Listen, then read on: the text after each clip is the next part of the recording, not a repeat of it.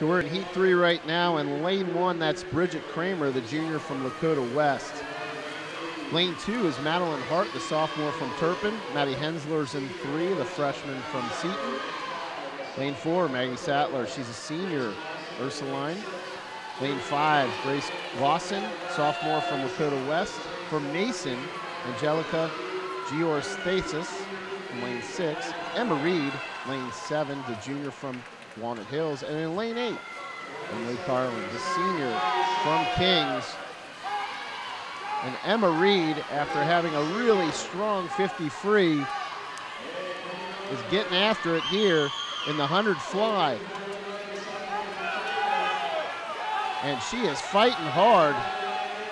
With Madeline Hart up there in lane 2 also. And 2 lanes over from her, Maggie Sattler. And it is Emma Reed, 57.10, and that is under the time that qualified from last year. Second place, Madeline Hart, 57.21, and followed by Maggie Sattler, 57.31.